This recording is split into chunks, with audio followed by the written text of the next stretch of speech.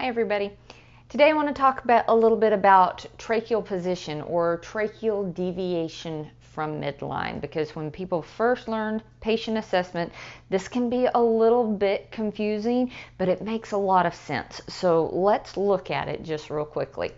So when you're first learning it, your instructors are probably going to talk about shifting away from the affected area or towards the affected area. So let's talk about that just real quick. So when you have anything outside of the lung, and when I say outside of the lung, what we really mean, if we're looking at the visceral and parietal pleura, the visceral pleura, remember, kind of lines the organ itself. The parietal pleura lines the chest wall. So when we say outside of the lung, we're really talking outside of that visceral pleura. And you can see right here, this is a pneumothorax. This is all sorts of air in that pleural space.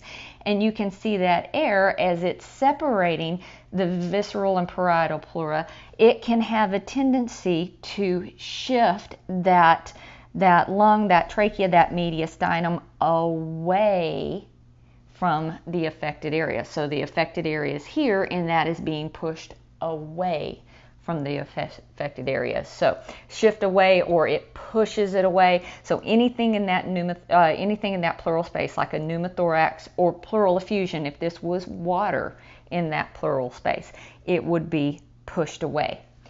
Now here is where I want you to understand. You need to understand this concept. Please don't memorize this, because somebody that's writing a test question, instead of asking the question straightforward like this, which of the following will push the trachea away from the affected area, and a pneumothorax might be there, I could ask the same question, but I ask it like this: which of the following can push the trachea towards the unaffected side?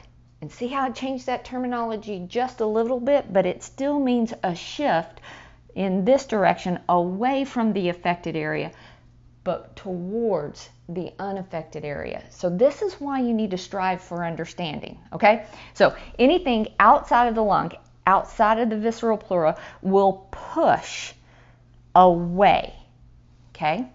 Whereas atelectasis or fibrosis, that's in the alveoli, inside the lung, inside the visceral pleura. And if you think about it, think about it like this. If I put my arm here, and we're talking about the weight of the lung, anytime we have atelectasis or a lot of dense fibrosis, that lung gets heavier, okay? So think about this. That lung gets heavier, and it wants to shift. It wants to draw everything towards, it pulls it towards the affected side. So if you look at this x-ray, you can see they've drawn the the trachea and the carina and the mainstem bronchus, and do you see it's shifted away from midline but towards the affected area? As a matter of fact, you can still see kind of lung tissue. So this is a pull towards the affected area, and that's usually seen in atelectasis and fibrosis. So these are really the four things on the MBRC they test most about as far as tracheal deviations. Hope this has helped.